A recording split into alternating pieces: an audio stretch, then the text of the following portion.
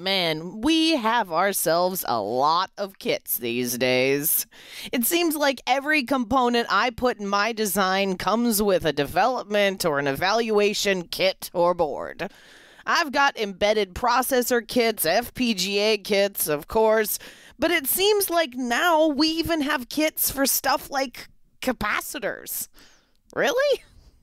What I do need kits for, badly it turns out, is interconnect. Remember those old days when any kind of cable or connector would do, and we just got the cheapest whatever? Yeah, those days are gone. Now our interconnect plays a key role in signal integrity, cost, and just about every aspect of our electronic system. We need to be able to design in our interconnect with some hands-on confidence, right? Hi, I'm Amelia Dalton, host of Chalk Talk, and my cry has been answered. Samtec has some great development and evaluation kits for their interconnect products. My guest today is Matthew Burns from Samtec, and we're going to take a closer look at some of the cool options for interconnect kits. And before we get started, don't forget to click that link. There you can find even more information about Samtec's development and evaluation kits. Hi, Matt. Thank you so much for joining me. Hey, Amelia. It's great to see you again. Okay, so these days, I think it's more true than ever before that there is no design without a design kit.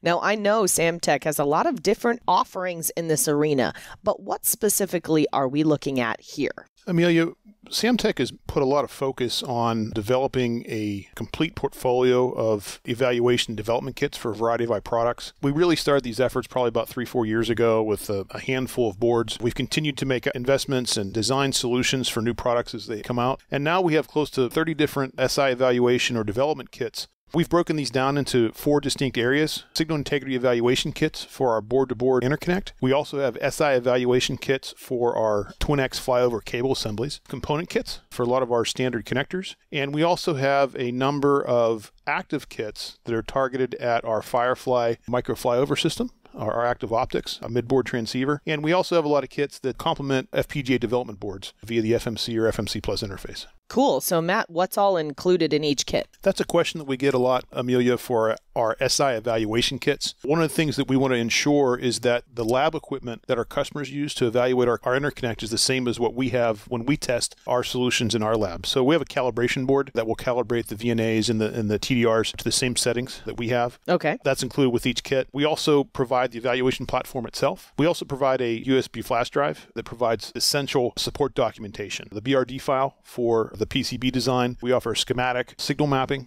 showing where the traces go. And then lastly, a test result that shows the expected results that our customers can expect when they use one of our SI evaluation platforms. Cool. Okay, Matt, let's start with that first set of kits you mentioned, the SI evaluation kits for board-to-board application. So what exactly are we looking at here? Well, Amelia, you know that Samtec's history has been built upon board-to-board interconnect. Sure. So as we continue to release 56 gigabit per second, 112 gigabit per second interconnect solutions, our customers are asking for test platforms to enable the performance that we advertise. Sure. So one of our new solutions on the market is our NovaRay 112 gigabit per second PAM4 extreme density arrays. As we've launched this product, we've also come out with a number of NovaRay mezzanine SI evaluation kits. Just briefly, you can see from the picture that each of these kits contains 2 PCBs. One of them has the NVAM series NovaRay terminal. The second has the NVAF NovaRay socket. The NovaRay family has been designed to support various stack heights. Okay. 7mm and 10mm, so our boards can support both solutions. And then, as with all of our kits, we route high-speed differential pairs from the precision RF to the connector, and we can support a variety of RF interconnect depending upon the type of test equipment that our customers have. Sure. This particular platform, as we mentioned, has 16 differential pairs, and they will all operate at up to 112 gigabit PAM4 data rates. So what about edge card connectors? What have you got for me here? With a lot of new fabric technologies on the market, PCI Express, Gen Z, they're going in faster and faster data rates. So not only are we having to design edge card interconnect to meet those performance expectations, but we're also providing SI evaluation platforms to test those solutions. Sure. One of our newest solutions there is our HSEC6 DV SI evaluation platform. This is really targeted at our HSEC6 series of edge card connectors, which do conform to the Gen Z electromechanical interface. Okay. This is a 2 PCB system, and we route a total of 6 pairs. And again, this will perform to expected data rates at 56 GPM4 and some of the other protocols that you'd find on an edge card connector. Okay. Another edge card solution that we have is the HSEC 8-DP SI evaluation kit. Samtec's portfolio of edge card connectors range from 0.4 millimeter spacing all the way up to 1 millimeter spacing. This particular platform is a 0.8 millimeter pitch, and you can see from the illustration this has 2 PCBs, routes 4 pairs between the PCBs, and again offers a really nice test platform for customers that are interested in testing out that product family. So, Matt, what about that next category, cable kits? Now, what exactly are we talking about here? Well, as we've talked about in other Chalk Talks, Amelia, as data rates get faster, the trace lengths typically that they go in PCBs are shorter. Sure. You can't fight Newton. Nope. Right? We can't defy physics. So in more and more applications, customers are interested in getting their high speed or their high frequency data out of the PCB and into a cable assembly. Right. Not only do we offer high-speed twin-X, but we also offer a lot of high-frequency RF solutions as well. So I've heard about Bullseye before, and that's been featured on Xilinx FPGA boards. But, Matt, what do you got for me here? That's a great question. We've been supporting the Bullseye high-performance test point system within the FPGA ecosystem of evaluation boards for some time. Our first-generation products of Bullseye probably came out more than 10 years ago. Wow. Up until a few years ago, the frequency range of Bullseye was about 20 gigahertz. We've really focused on coming out with a second generation of solutions to increase the performance. So we have a new 50 gigahertz Bullseye SI evaluation platform that's illustrated here. As you remember from previous conversations, Amelia, the benefit of Bullseye is that it provides a very compact form factor for breaking out test signals from ASICs or other advanced silicon.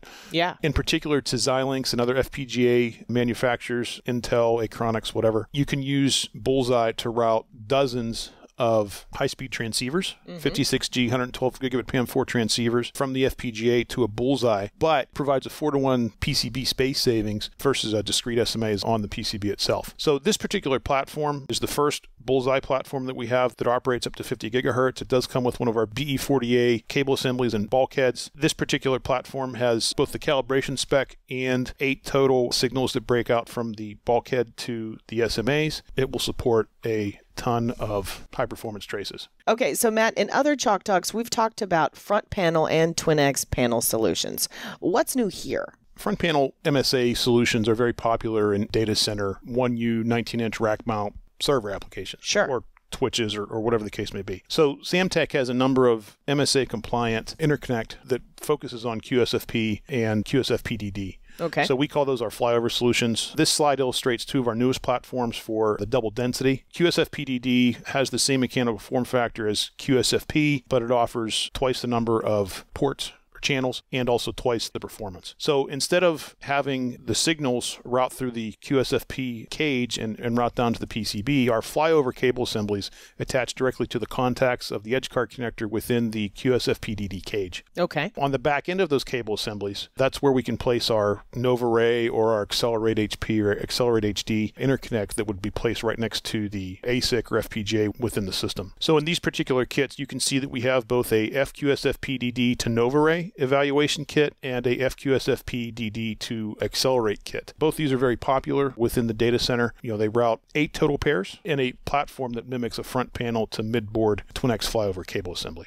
Okay. In addition, we get a lot of requests from our customers when it comes to specific twin-X flyover cable assemblies that we have. Yeah. So our Accelerate flyover is a cable assembly that has Accelerate on one end and Accelerate on the second end. Okay. So the new Accelerate flyover SI evaluation kit enables customers to use the same PCB on either end, and then the kit comes with 3 standard cable lengths for the ARC6 series, 8-inch, 12-inch, and 18-inch. So it's really a nice solution for enabling customers to look at not only does the Accelerate cable assembly make sense for their solution, but what length do they need? Right. If customers need cable lengths that are shorter or longer than the 8, 12, or 18 inches that come with the kit, we are more than willing to provide samples at the length that they request. Similar to Accelerate, we also have recently released a NovaRay Flyover SI evaluation kit. This uses the same PCBs as the NovaRay Mezzanine SI evaluation kit. However, we replace the NVAM and NVAF interconnect series with NVAM-C series of connectors on either side of the PCB, and then between those we add a NVA-C series NovaRay cable assembly. Similar to Accelerate, if customers are interested in custom cable lengths, we can support that. This does route a higher number of pairs, 16 pair total, from one board to the other. Because NovaRay is our highest performance interconnect family, this solution is generating a lot of interest into the market right now.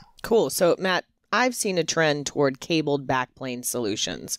What do you guys got there? That's a great question, and there's no doubt that different system architectures are going from a traditional, right angle or vertical or coplanar backplane into a cabled backplane. The same similar tech that we just talked about, the flyover concept, using ultra-low skew twin-ax flyover cable assemblies, we can just send the signals over longer lengths with improved SI performance. In previous Chalk Talks, we had talked about our XMX backplane SI evaluation kit. What we've done in this kit is basically take 2 of those test cards, and we provide a number of standard length EBCM series standard cable assemblies that can plug between the 2 test cards.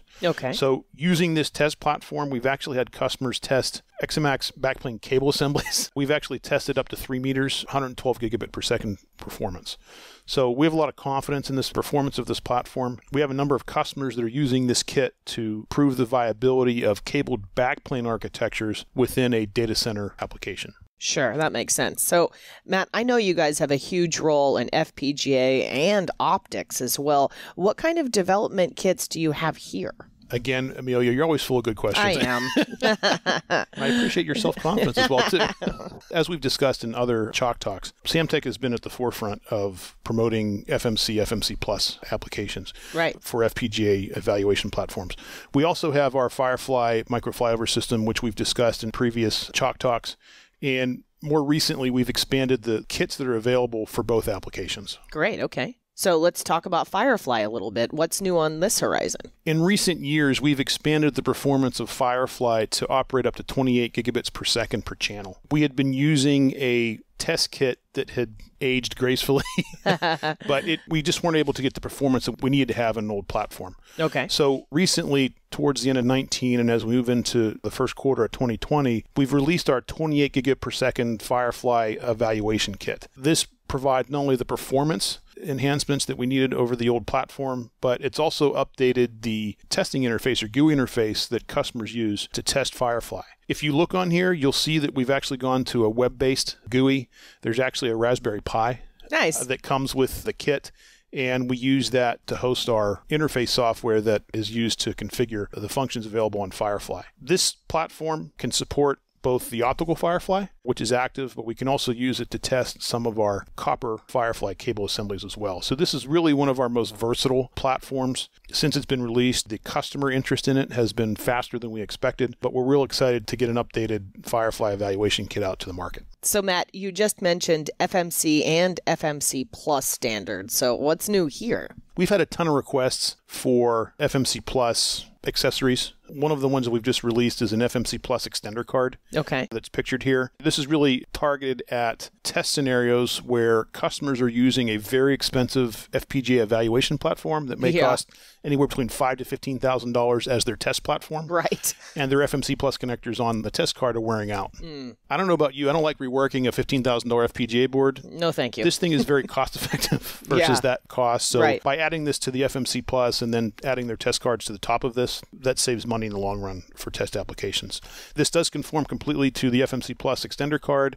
We've run data rates in excess of 28 gigabit per second through this. This supports the 24 high-speed multi-gigabit transceivers that are called out in the HSPC portion of the VDA57.4 standard. And as you can see, it extends the life of the FPGA carrier card HSP connectors on test platforms in the scenario that we mentioned. In addition, we've had a number of FMC and FMC Plus daughter cards or modules that are available. We have an FMC Plus HSPC loopback. We have an FMC Plus HSPC loopback card. We also have our 14 gigabit per second Firefly FMC, which we've had on the market probably for about 3 years. We also have our 28 gigabit per second Firefly FMC Plus that's been on the market for some time. One addition I didn't mention here in the presentation, don't have pictured, we are working on a new version of our 25 gigabit per second Firefly FMC Plus platform. The current one supports Fireflies that are in a by-4 bidirectional configuration. Yeah. This new card will support the by-12 Firefly that supports half-duplex communication.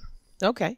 So another trend we've been seeing these days is PCIe over fiber. So what's Samtec working on here? We have our PCUO version of our Firefly, which is a optical transceiver, mid-board optical transceiver, targeted at running PCI Express over fiber optics. So that supports PCI Express Gen 1, Gen 2, Gen 3, and we're this close to releasing PCI Gen 4 version of that card. In addition to the optics, we also have adapter cards that we can plug into a PCI Express root complex and a PCI Express endpoint that makes running PCI Express over fiber optics transparent to the end system. Gotcha. So if you've got a PCI root complex on your server desk and you need to have an endpoint 100 meters away, the combination of our PCUO and PCOA solutions work ideal for that. Our current PCOA product supports PCI Gen 3. We are in development with PCI Gen 4 of the PCOA. We expect to have that out by summer of 2020. So stay tuned and we'll get more information on that as it's released. Excellent. Well, Matt, this was a bit to take in today. So can you recap your main points for me? As we mentioned earlier, Samtec has a number of evaluation and development kits that we've been working on over the last several years.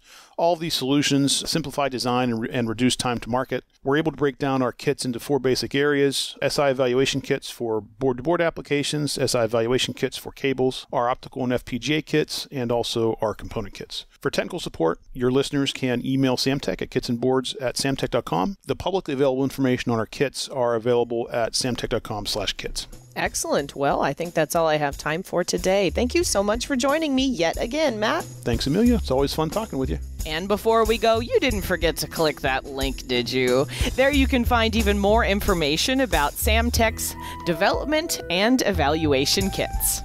For Chalk Talks, I'm Amelia Dalton from eejournal.com. For more Chalk Talks, head on over to the Chalk Talk section of EE Journal.